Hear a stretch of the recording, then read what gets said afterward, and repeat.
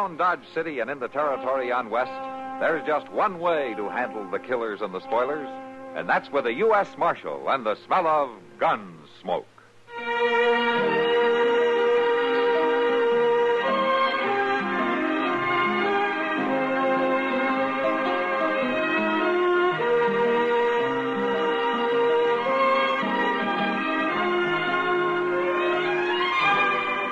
Gunsmoke, starring William Conrad. The story of the violence that moved west with young America. And the story of a man who moved with it. I'm that man. Matt Dillon, United States Marshal. The first man they look for and the last they want to meet. It's a chancy job, and it makes a man watchful. And a little lonely.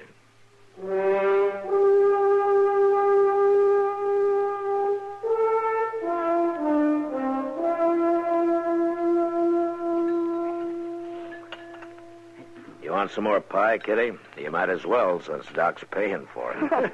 No, thanks, Matt. I've had plenty. Yeah, what happened to make you such a big spender, Doc? Some forgotten relative leave you something in his will? Might as well, Well, what do you mean, Doc? Well, you remember that cowboy got himself shot up in a Long Branch brawl? Oh, that was a year or two ago? There's been more than one of them. I know that, but Kitty might remember this. She helped stop the bleeding until I got there. Oh, I remember, Doc. You didn't even have enough money to buy a beer. And we figured he never would have. Well, what happened to him? Well, sir, I had a letter from him this morning. He's had some kind of a payoff in California. And he sent me a $20 gold piece to pay me for what he called my medical services. Wow. Oh, that's fine, Doc. I'm glad he made out. Yes, men like him don't often do it. And you don't often get paid either. Well, you never know in my business. Mr. Dillon. Mr. Dillon. Oh, it's Chester, Matt, at the door. Oh. And you too, Doc. Hurry up. He means that, Doc. Excuse us. Sir, but he's gone back outside. Somebody must be hurt. Yeah, I didn't hear any shooting. Now, there are other ways to get hurt, Doc. Over here by the stage, Mr. Dillon. Oh, Yeah, that man has been hurt, Mac. that's the shotgun messenger, Doc. Somebody must have held up the stage then. Mike got shot, Mr. Dillon. He's hurt pretty bad. Let me take a look. What happened, Chester? Well, I don't know for sure. I seen the stage come in just now, and Mike was driving. Mike was driving? Yes, sir, so I knew something was wrong. Then I could see he is hurt, too. Yeah, but... Yeah, Doc. He's trying to say something. Make it fast, man. I got to get him up to my office. Mike, it's Marshal Dillon. What happened? Held up. Driver killed. Were there any passengers? No. Currency. Shipment. 20,000. Where did it happen, Mike? No, he's going out, Matt. Mike. Try. Please try. Tell me, where did it happen? How many men? Huh? North. Hat Creek. 2 men. That's all, Matt. He's unconscious. I'll find a couple of men to help you, Doc.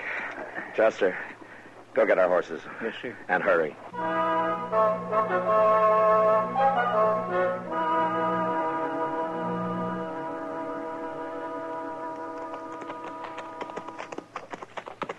They went along here right now, Mr. Dillon. That cracked shoe shows up real plain. Yeah, they've been riding hard, too. But they must have slowed down or stopped for a while somewhere. Well, I hope they didn't get no more sleep last night than we did. What's the matter, Chester? You getting old? No, sir, it ain't that, but my gracious, 2 hours sleep, it just don't seem worth bothering about, that's all. Well, I hope our friends bothered a little about sleep. Now, if I was carrying $20,000 in bills, I wouldn't never stop. Yeah? You'd have to be riding a pretty unusual horse. Well, yes, I guess you're right. But... Wait a minute. Looks like they did stop after all. What? They built a fire over there.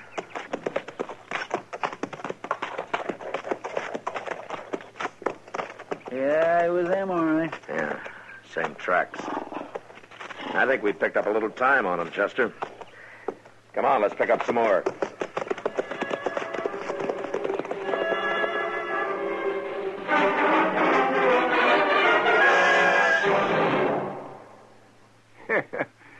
The shoveling started at the little town of Rome in New York State back in 1817.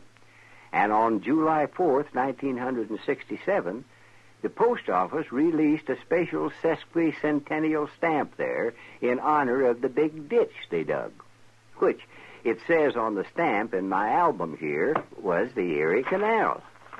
Now, in case you don't know, that canal went all the way from Buffalo on Lake Erie to the Hudson River, connecting the Great Lakes with the Atlantic Ocean. The biggest waterway ever built in the United States at the time, and it was done mostly by the Irish just over from the old country, who did their digging with spit and mussel. Yep. Made lots of money for years on tolls. And the traffic and freight and people through the canal was mainly responsible for building up the Midwest and keeping business in the East busy doing it. Well, of course, the Erie Canal ain't what she used to be, because the railroads do most of the job now. But the big ditch is still there, and so is all the history that went through it.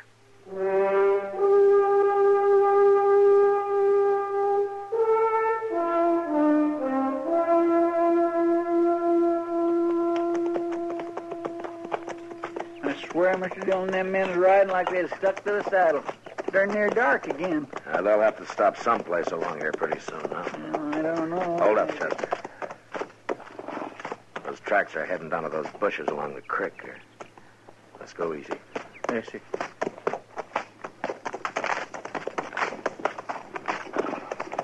Mr. Dillon? Yeah.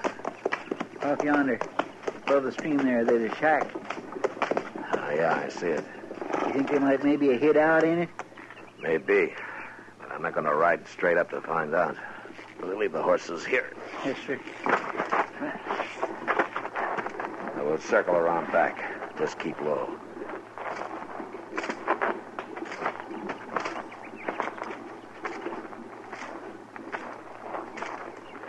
There's 2 horses tied up there. Uh-huh. Mr. Dillon, there they are. Yeah. All right, hold it, Joe. They're heading for the horses. You got him. Yeah, but the other one's getting away. Oh, he's out of range. Chester, you go bring the horses up. I'll see about the man I shot. Huh? Well, ain't you going after the other one? He's got a pretty good head start, and it's near dark. I'm not going after him blind. Morning's soon enough. Now, go on.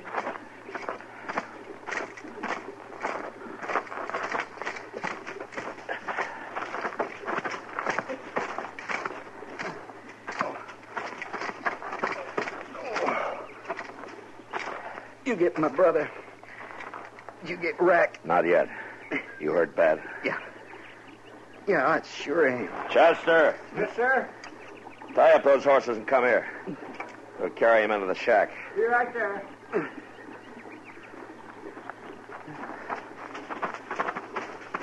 Mr. Dillon? Yeah. This fellow's horse. Well, what about him? Well, his legs broke. He must have stumbled and is trying to get away. You reckon I better shoot him? All right, you can do it as soon as we get this man into the shack. Easy.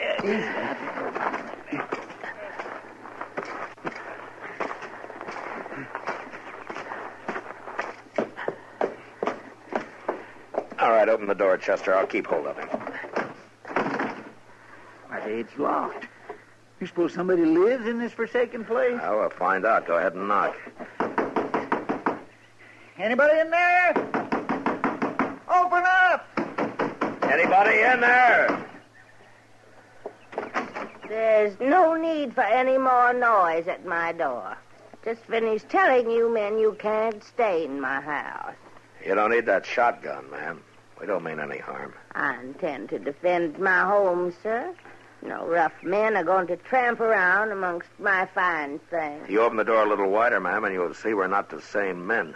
I don't open my home to any strangers. I'm Marshal Dillon from Dodge City, and we got a badly injured man here. A United States Marshal? That's right, ma'am. Well, then I guess I'll have to let you in. But I don't hold with your Yankee government. I want that clear. All right, ma'am. Fine. Come on, Chester. Now, you just show us where you want us to put him. Is he hurt bad? Yeah, bad enough. Well, I suppose even a rough man has a right to die in a bed. But mind you, be careful of my things. All right, ma'am. We'll mind.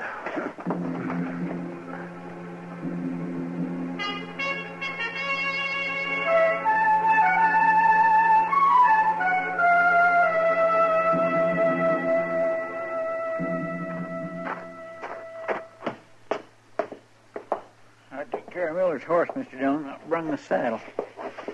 Ah, good. Say, ain't things a little strange in there? A little? All that talk about not hurting her fine things. Why, there ain't nothing there that's worth carting away except maybe that old pine. Yeah, I know. Everything else is all cracked and broke. Why, most ladies wouldn't give that stuff house room. You gentlemen would care to join me. I fixed a small supper. Well, that's very nice of you, man. I'll just say it's nice. Mr. Hanford, he's my husband. Mr. Hanford always said I could spot a gentleman right away. I could see you two were gentlemen as soon as we exchanged pleasantries there in the entryway. Well, thank you, ma'am. Mr. Proudfoot, Ma'am? please take your hat off my cherry wood piano. Ma'am, it can't hurt nothing. I do not allow anything to mar the finish of my beautiful cherry wood piano. Yes, ma'am. Thank you. Here's your plate. Please sit down. Thank you. I don't imagine your wounded friend will be able to partake. No, Miss Hanford, he's not likely to come to for some time. That is, if he ever does. I can't imagine how he got his wound. I had seen him just a few minutes before you gentlemen. Miss Hanford, ma'am, didn't you hear the shooting right outside your door? I have trained myself not to see and hear the ugly things of life. I just live here alone among my things. But, you said that you have a husband. My husband has been gone for 2, 3, 4 years now, Marshal. No, I'm sorry to hear that, ma'am. Mr. Hanford, you'll never be content to live a quiet life. He thought he could when first we came here directly after the war. I had in mind he'd build me a new plantation. But, Marshal, just between you and me, Mr. Hanford didn't appreciate my lovely things. And one day he just moved on west. Oh, that's too bad, ma'am. I do not need your pity, sir. I'm content. Well, sure, of course. I'd be obliged if you gentlemen would sleep out there on the veranda. Veranda? Oh, that's all right, Chester. We'll sleep on the veranda. I am going to have to keep an eye on Miller, though, ma'am. I will watch over him, Marshal. Well, no, that's not your job, Miss Hanford. I'm mistress of this house, Marshal Dillon. I will watch over him. I will call you if there's any change. As a matter of fact, I'll look to him right now. Well, all right, ma'am. Mr. Dillon? Yeah, Chester. Mr. Dillon, is that slanty old porch a veranda? Well, it is to her.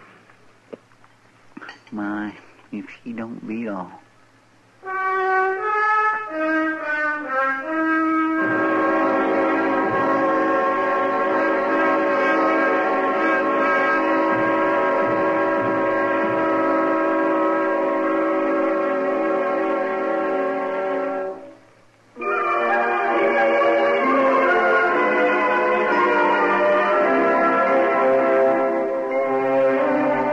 Hometowns in America have a lot in common, and yet they're each one of a kind. Take, for example, Valdez, Alaska. Since the earthquake on Good Friday in '64, folks have been building all over again. Folks like Max Wells, whose hardware store reared up and moved back 2 feet. In those awful hours, fuel tanks exploded, there were scattered fires, and the entire dock disappeared. Men drove to 35-mile Roadhouse for help. But that was then. Now, Valdez is moving to solid ground 5 miles around the bay. New houses are up, the city hall and the freight dock are in, and children are buzzing over to the new Groden Harrison Elementary School. Valdez is pretty much well again. Tourists come to this ice-free harbor and visit Valdez and Columbia glaciers, over which early adventurers climb to the gold fields. But if your hometown is Valdez, you already know this. We only wanted to remind you it's still there.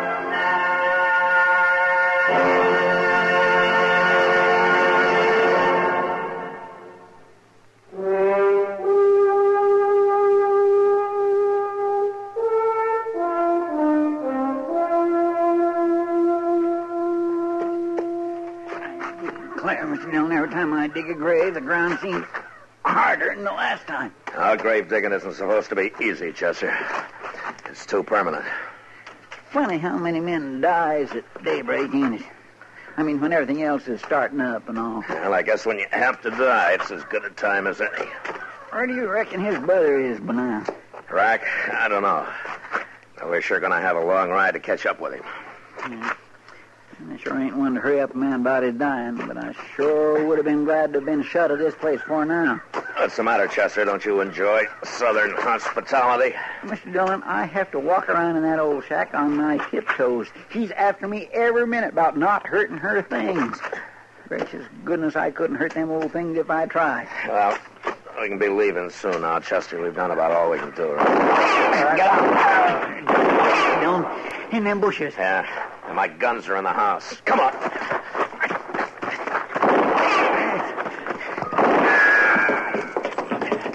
I believe it's customary. Will you get out of the way, Gentlemen, please? cannot- I want my gun over there. What do you suppose that crazy fool's thinking of? I don't know, Chester, but he must have a good reason for sticking around. His brother? No, I don't think he'd take on these odds when he was pretty sure his brother was done for. I think he's got another reason. Where's the saddle that came off Miller's horse? We're over there in the corner. Oh, Be careful with your heavy footsteps. yeah. Let's see now. Yeah, that's it. No wonder he stuck around. All that money makes up into a right pretty little package, don't it? Mr. Dillon, I don't understand this sudden rudeness on your part. I'm sorry, ma'am, but I'm not too polite when I'm being shot at. And you stay away from those windows. I'll thank you not to give me orders in my own house. Chester, let's push the piano in front of that window over there, huh? Right. We're like sitting ducks this way. You will not touch my cherry. All right, come on, piano. Chester. Oh, don't harm it. Oh, don't harm it. All right. Now I'll watch the front and you take the side, huh?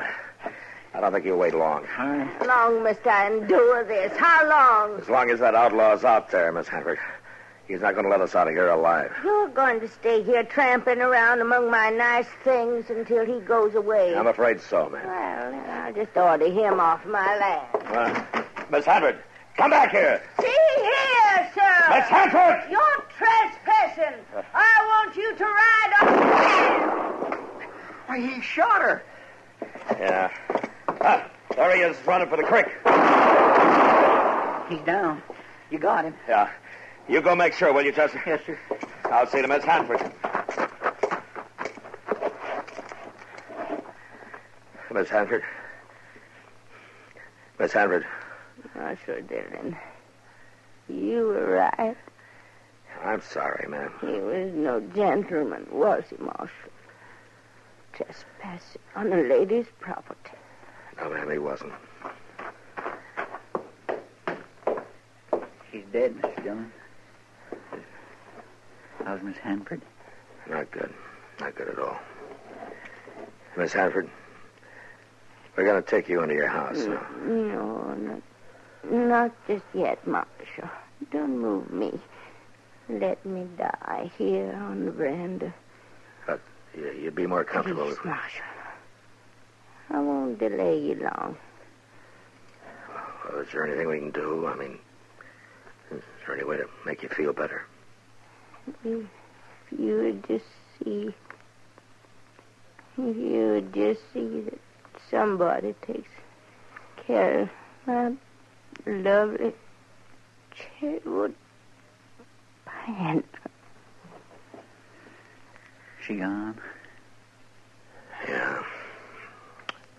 Well, I can carry her inside now.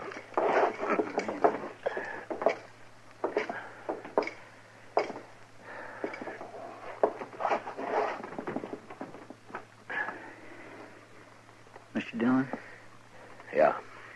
She really believed Rack Miller would listen to her and go away, didn't she? Yeah. That he was no gentleman. Well, it's just a shame, that's what it is. His piano sure must play pretty. The way she loved it. Took care of it so good. What are you doing? Oh, I just thought I'd hit me a note or two. She wouldn't care, would she? No, I guess she wouldn't. What Why don't play at all? And look here, under the top. All the strings is rusted away. Just hanging there. Mr. Dillon, this pine ain't made a sound for years. Well, I guess I didn't have to play, Chester. Just had to look pretty. It was all she had.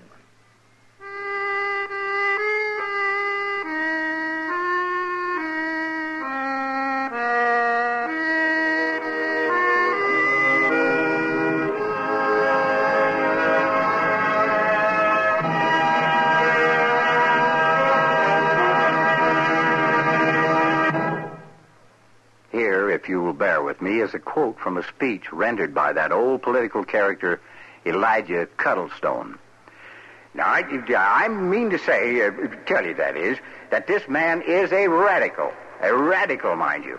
Why, talk about change. He's used enough platform planks, that is, in this campaign alone to build you a new courthouse.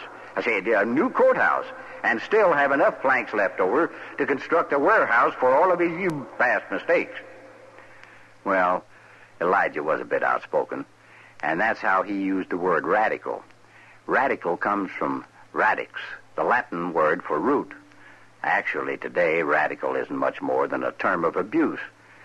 Before the 18th century, radical essentially meant a person who wanted to get to the root of a matter. Toward the end of the 18th century, a group of English politicos became known as radical reformers, because they wanted to revamp the existing political setup. They became a hated crew because folks didn't like change, and radical became a term of low reproach.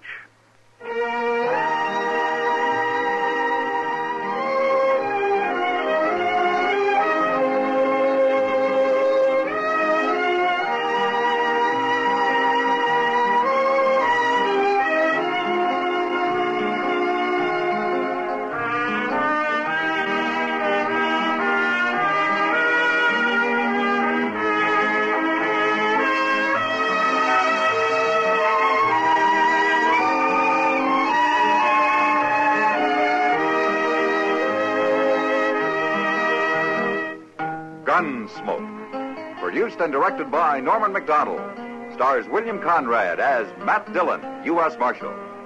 Featured in the cast were Parley Bear as Chester, Howard McNear as Doc, and Georgia Ellis as Kitty. George Walsh speaking. Join us again next week for another specially transcribed story on Gunsmoke. This is the United States Armed Forces Radio and Television Service.